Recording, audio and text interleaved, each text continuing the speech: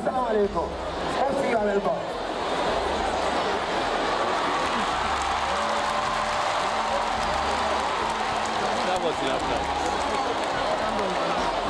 Mufti Ismail ibn Musa Menk, also known as Mufti Menk, is a Muslim cleric and the Grand Mufti of Zimbabwe, born on the 27th of June 1975 in Harare, Zimbabwe. Mufti Menk is a leading global Islamic scholar. He is active in the international arena and a strong propagator of peace, justice, human rights and speaking against all forms of terrorism. He undertook his initial studies in Harare, Zimbabwe.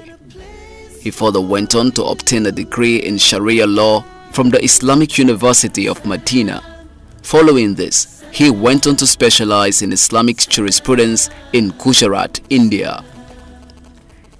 Mufti Menk is the director of the Darul Ilm Islamic Educational Center of the Majlisul Ulama, which caters for the educational needs of the Muslim population of Zimbabwe.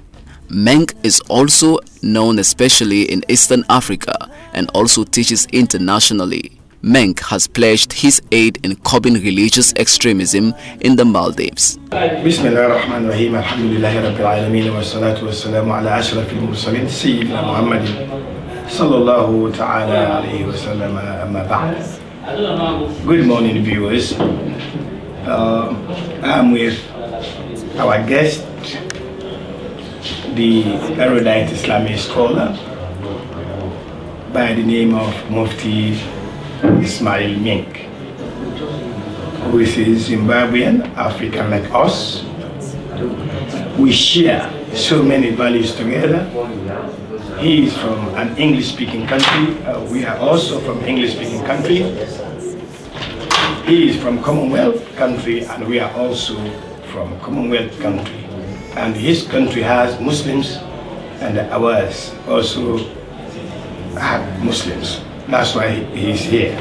So Sheikh, Assalamu alaikum. Wa alaikum assalam wa rahmatullahi wa barakatuh. Welcome to Sierra Leone. Thank you, Jazakumullah khair. In the first place, what are your impressions about Sierra Leone for the first time that you are visiting? I think it's a very, very beautiful country, and what makes it beautiful is the people. The people are so warm, they are so welcoming, they are very loving, and they really have displayed the height of character. So when you came to Sierra Leone and you saw the kind of crowd yesterday at the National Stadium, they were just there to hear from you. How did you feel? I felt very humbled and I felt very small in the eyes of the Almighty, because everyone who was there has value in the eyes of the Almighty equivalent to mine or even more. So I was praying to the Almighty, oh Almighty, grant me humbleness and humility and make me as loved as all of these are unto you, because I promise you it is only the love of the Almighty that brought them there. It's the message, the divine message, not necessarily the individual, but actually the word of God is what brought them there. If it was not for the word of God or the Almighty, I don't even think they would have known me. So to remain focused is something that we need.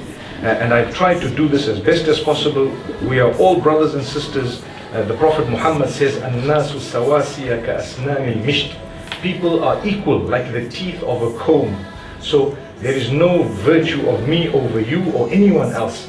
What really counts in the eyes of the Almighty is your closeness to Him. And that is displayed also by the way you treat the rest of the creatures whom the same Almighty has made.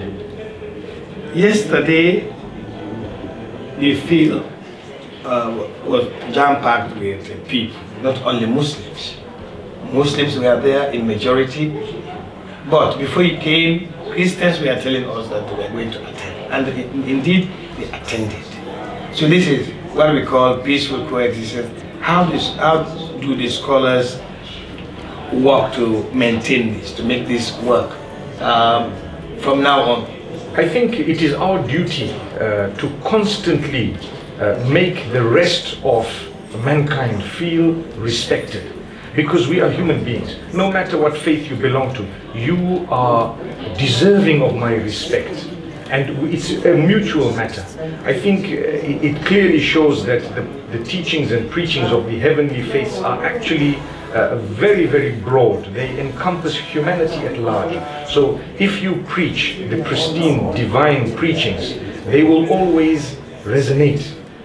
You know, the people will definitely be able to take from that beautiful message. So I think we need to continue this, and we need to understand the respect that we have for one another, the love, and we need to keep promoting it. And one of the reasons is, as you know, across the globe, people are using religion in order to perpetrate crime. Then they ask us, what are your leaders doing to stop this? Well, we have shown you loud and clear, so support us, because with this we who are promoting a peaceful coexistence, we definitely need the support of everyone so that we find solutions to what is happening elsewhere on the globe. It's like drawing the attention of the authorities to work together with the religious leaders. I think it's very important to work with religious leaders and to ensure that what we are promoting is very mainstream, because there is a vacuum that is usually created, and it is filled sometimes by extreme elements, especially on an international level. Now that you have the internet and everyone has access to it, you know, on their phones, it's important for us to realize, fill that vacuum with what is right.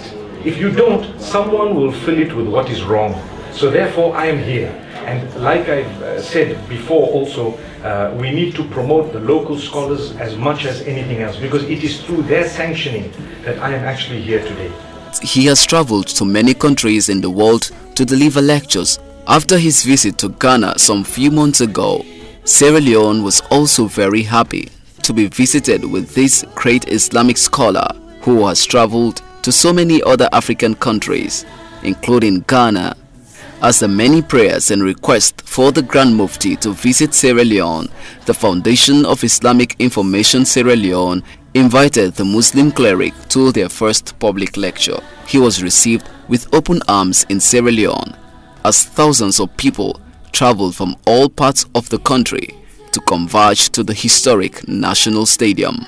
The presence of many were felt, including distinguished personalities, and non-Muslims also graced the occasion. The Muslim cleric, who landed on the shores of Freetown on the 21st of September 2017, delivered 2 days of public lectures at the National Stadium on the 22nd of September and the 23rd of September respectively. When I've been given wealth and health and goodness and happiness and every form of success, that is when I will be closer to Allah, so that He does not take away what He has given me. Allah says, ذلك بأن الله لم يكن مغيرا نعمة أنعمها على قوم حتى يغيروا ما بأنفسهم وأن الله سميع عليم. Allah will never take away a gift that He has given you unless you have changed somehow negatively, unless you have changed. Allah does not take the gift away unless you have gone away from Allah. So this means when you have a gift, get close to Allah. تعرف إلى الله في الرخاء يعرفك في الشدة. Get close to Allah during days of ease, and Allah subhanahu wa ta'ala will be close to you when you are having hardship and difficulty. My brothers and sisters, what more can I say? My brothers and sisters, what more can I say? I have come to you with a message solely from revelation. It is divine inspiration, that which is from Allah. I have spoken to you and reminded you about your duties unto Allah. Worship Allah alone. And I have spoken to you about your duties unto the rest of the creatures of Allah subhanahu wa ta'ala. I see the love in the eyes of the brothers and sisters all over here. Love, a lot of love that we have, mashallah. Let us learn to love for the sake of Allah. When someone is in pain, we are all in pain. When someone is in need, we all reach out to help them. When someone needs words of comfort, we will all go out to comfort them, inshallah. That is how we develop our nation. That is how the ummah will progress. So my brothers and sisters, I call on you to turn back to Allah. Repent to Allah. Leave your bad ways. Your bad ways will bring about only a few minutes of enjoyment, that is false enjoyment. After that, there is much regret. So the best thing for you to do is to be from among those who is grateful to the Almighty by praying. I call on you to pray and to fulfill your prayers and to pray hard to the Almighty. We are desperately in need of the mercy throughout the globe. I will be failing if I don't mention my brothers and sisters who are suffering right now in a place known as Rohingya in Burma. People are harming them, killing them. There is something known as ethnic cleansing going on there. What can we do? We pray for them. We out to them. We try to perhaps help them in whatever way we can. Most of us, we can just pray. Do not underestimate the power of a prayer. When you pray and you ask the Almighty for something and you continue to pray, He will give it to you. Be patient, continue praying, don't lose hope in the mercy of Allah. If you have a child asking you as a mother, the child is asking you as a mother, please can you give me $5 or $1 or 50 cents? And you say no, and the child says please, and you say no, but I beg you, and you say no, but I love you so much. He said Sierra Leone is an epitome of religious tolerance in the world, saying that the Muslim community is anxiously looking forward. Mufti Menk expressed greater satisfaction for coming to Sierra Leone, saying that his purpose to visit is to inspire Sierra Leoneans to be steadfast and work hard on prayers for peace, growth and serenity of the country. Mufti Menk is one of the top 500 most influential Muslims in the world since 2010. Mufti was honored with a honorary doctorate of social guidance by the Aldersgate College, Philippines, and its collaborative partners Aldersgate College, Dublin, Ireland, on the 16th of April 2016. He was also awarded the KSPEA 2015 Awards for Global Leadership in Social Guidance, awarded by Choshin Herald. Mufti Menk. Here are some amazing things about Mufti Menk. Mufti Menk was born in a well-respected Zimbabwean family. He is the 8th out of 9 children. His father, Sheikh Maulana Musa Menk, is also a well-known scholar and a da'i, caller to Islam, and an imam in a masjid in Zimbabwe. Even if you're having a bad day, because it will become a better day when you show your teeth, subhanallah. And if you don't have teeth, that smile is more valuable than those who do have the teeth, because it shows that even though you have nothing to show, you will actually be showing your lips in the smile position, subhanallah. So my brothers and sisters, we smile for the sake of Allah. We hear that if you smile, it is an act of charity. The Prophet sallallahu alayhi wa sallam says, تَبَسُّمُكَ فِي وَجْهِ أَخِيكَ صَدَقَةً. To smile at your fellow brothers and sisters is a charity, subhanallah. Why is it a charity? It is a charity because, my brothers and sisters, what you need to know is, when I smile, it is actually contagious. Have you ever smiled at a little baby? The baby who cannot speak, a baby who doesn't know how to communicate with you. If you smile with that particular baby, the baby smiles back at you. Who made the baby smile? Allah subhanahu wa ta'ala. Subhanahu wa ta'ala. So this is the reason why we say it is contagious, because if an innocent child can understand that this is joy, I'm smiling, wallahi, I make the day of those who might be sad, and as a result, my day, even if I am sad, is actually made by the will of Allah subhanahu wa ta'ala. So do we promise that we are going to increase our smiles? Do we promise that we will increase our smiles? And we need to make sure we promise that the expression on our face is always a good one, because that empowers you, my brothers and sisters. Trust me, it might be something small, but when you have a good expression on your face, you can change society and community just by your expression. People feel feel less stressed, they feel less depressed, because they know I am not alone. I have a whole humanity, the whole of humanity sharing with me, and they will be there to help me the day I need that help. My brothers and sisters, I am here in order to express my solidarity with you. I am here as a brother of yours, sometimes younger, in some cases older brother. I am here in order to tell you that we feel your pain. When you went through the floods that you have gone through, we felt your pain. The mudslides that happened here, we felt your pain. We tried to reach out to you in whatever way we could. The minimum is to pray for you and this beautiful nation. Those who were affected, those who lost their lives. It's not a small matter, it is a big matter. But I want to tell you something even bigger than that. Something bigger than that is, my brothers and sisters, learn to be united. Learn to love one another. Look at the nations that are destroyed today because they did not stand up for one another. When they had differences, they started fighting and hurting each other and becoming violent. But there is no room for violence. When it comes to Islam, we are taught that when you have a difference, you may resolve it in a respectable manner. You will not result, or you will not cause violence, and you will not cause a disturbance of the peace just because you differ with someone for some reason. If you have a problem with someone, deal with it in a dignified way. You are a human being, subhanallah. People are looking at your nation and waiting for the growth that it once had began. There was great growth that was starting, but Allah subhanahu wa ta'ala wanted to test us. And I look at this beautiful nation, I think to myself, oh Allah, grant it success. There are lovely people here. There are beautiful people. And the sign of it is every one of you, subhanallah. Look at this place. It is a sign of the mercy of Allah. We need to repent. We need to give up our bad ways. No more doing that which displeases Allah. If you are committing a sin, decide now, oh Allah, I'm going to quit this because I need your mercy.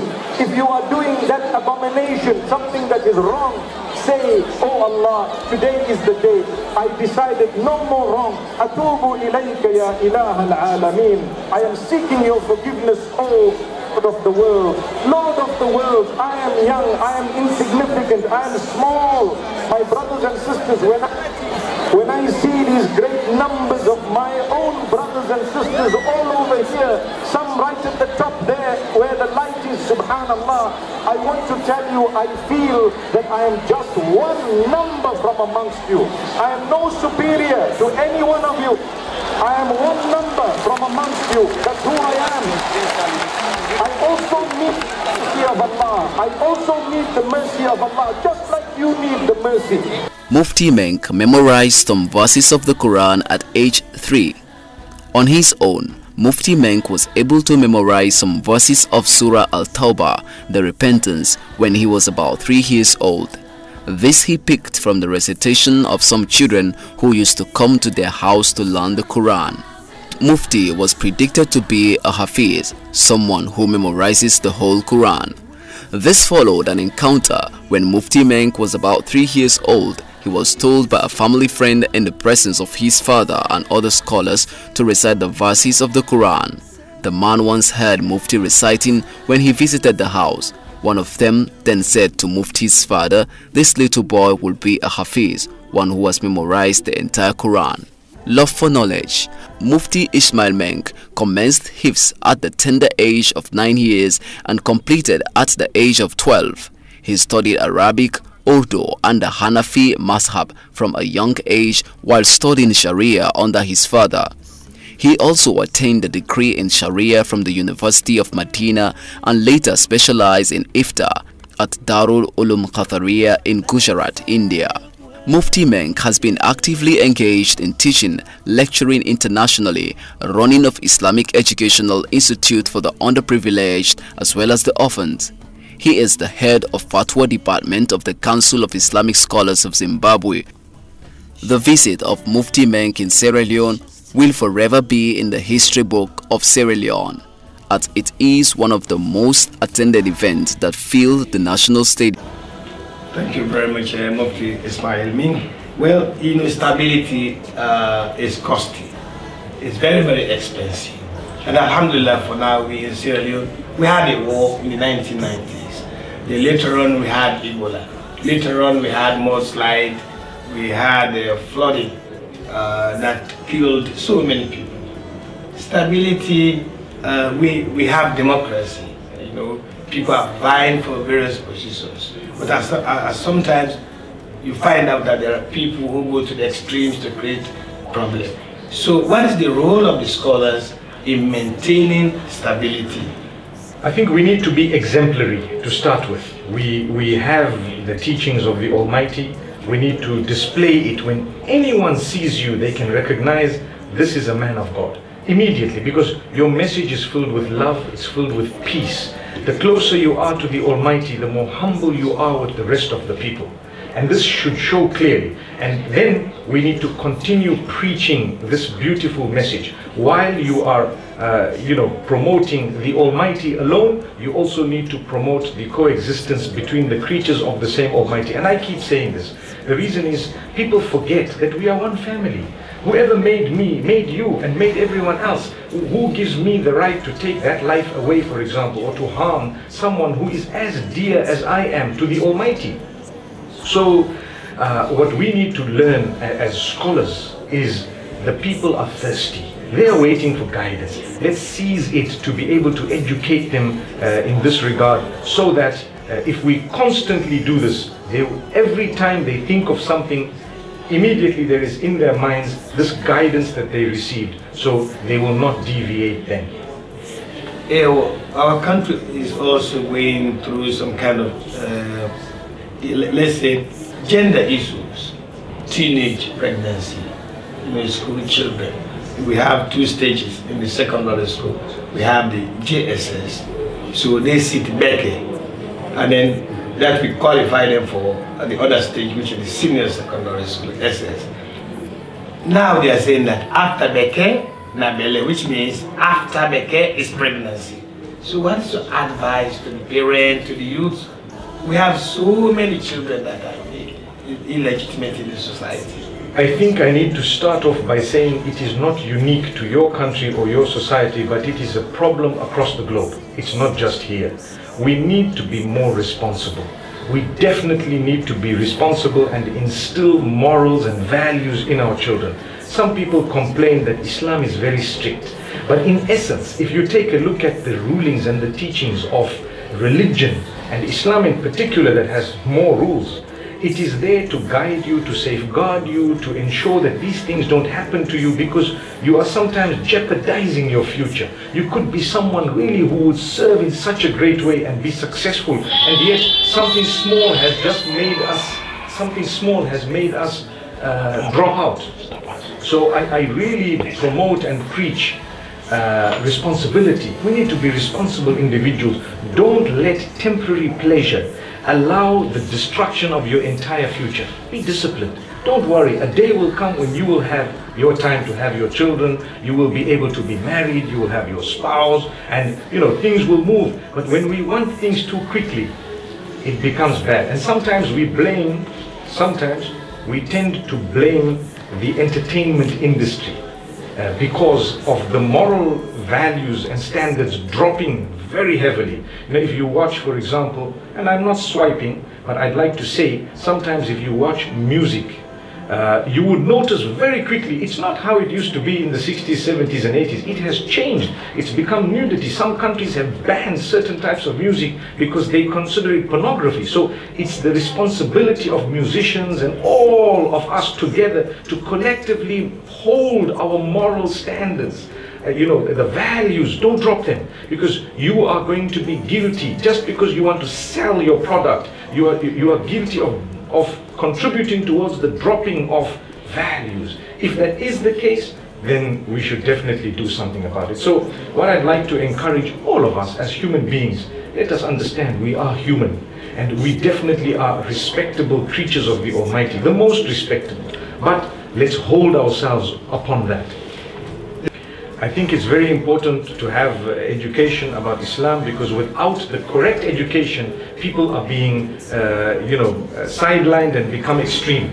So when they have the correct education of Islam, that is when they understand the value of it. And I am a strong proponent of this, because I feel those who are extremists, they are ignorant of Islam. You ask them to read the Quran, they cannot even quote for you verses of the Quran, because they've only heard one or two things and they have lost in that way. But when it comes to those who are educated, those who've learned, those who are mainstream, they will always be a cut above the rest. So it's about education and learning. I think it's important for us to make use of whatever we have on the ground in order to educate ourselves. And what is also important is your local scholars that you do have here, make sure that they sanction what you are about to enter into.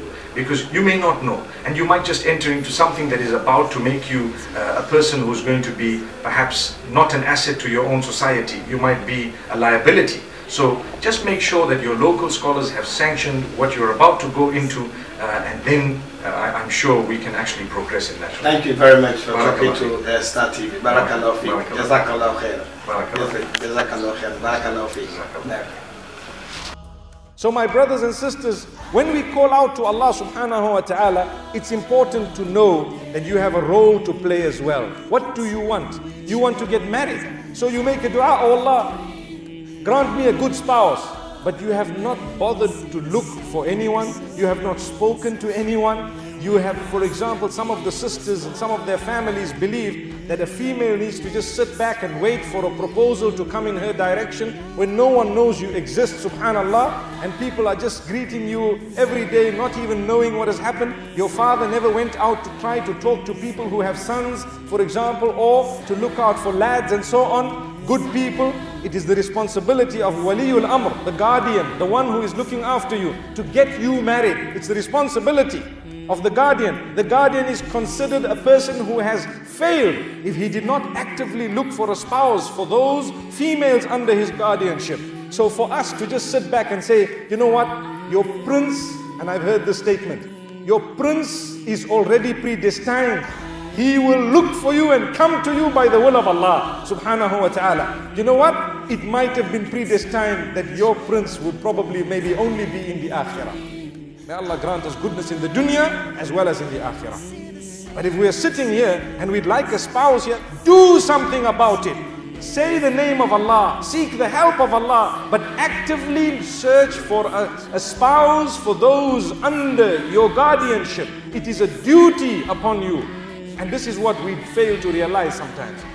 I have had cases where people come and complain about things where the guardian keeps on telling them, make dua, don't worry, it will come, make dua, make dua. How can you continue saying do dua or make dua and continue supplicating to Allah subhanahu wa ta'ala when the capacity has already been given to you by Allah? Allah has given you the capacity and you don't want to use it to try and achieve. For example, if you want to drive to this masjid, if you wanted to drive here, it is not enough for you to sit in your vehicle and say, Ya Allah, take me there. Ya Allah, take me there. Ya Allah, I beg you to take me there. Ya Allah, I'm giving a charity, take me there. I'm reading this surah, take me there. I've given so much, Ya Allah, take me there. I'm your worshipper, take me there. I want to worship you, make it easy for me to go there. You have to turn on the vehicle and you have to drive. As simple as that. But sometimes we do not realize that in life we use the opposite of that when it comes to achieving other things. Why? This was common logical example of driving. Allah gave you the car, Allah gave you the energy, you have the driver's license, you know where the place is. How dare you just sit back and blame Allah for not having gone for Salatul Jumu'ah? No, you are answerable because you sat back and you did not utilize the energy. But if a person did not have energy, if a person was immobile, paralyzed, and they couldn't even move, and they made dua, Ya Allah, let someone phone me, because if they could not phone, say they were paralyzed, may Allah protect us all and grant cure to those who have paralysis. May Allah grant cure to all those who are sick and ill as well. So my brothers and sisters, if a person is totally paralyzed, they can then say, Ya Allah, send someone to pick me up, Ya Allah. That's fair enough, because then when someone comes, it will be from Allah subhanahu wa ta'ala. And if nobody comes, the person is sinless. Why? Because they cannot achieve what they wanted to achieve. They had no in terms of capacity. But the minute you have the capacity, you must use it. May Allah subhanahu wa ta'ala grant us all.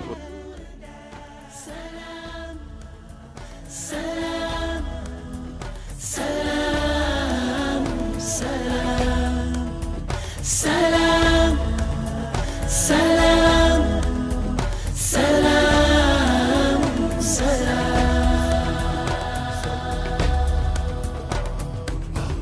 In a deepest, darkest hour of the night, different colors band to make the purest light.